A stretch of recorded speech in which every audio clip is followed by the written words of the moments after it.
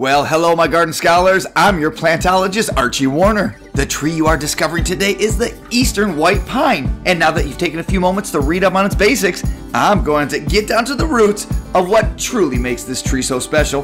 First of all, the white pine is a large growing evergreen that has long and very soft needles to the touch. This tree is native to Michigan and nearly all of the eastern half of North America. The white pine has always been a sought-after tree and has deep roots in shaping America. During colonial times, early settlers loved this tree to build their homes due to its easy to work with smooth grain. Then, during westward expansion, numerous amounts of white pines were harvested and shipped west for construction. Today, the white pine is still loved, but mainly for its beauty.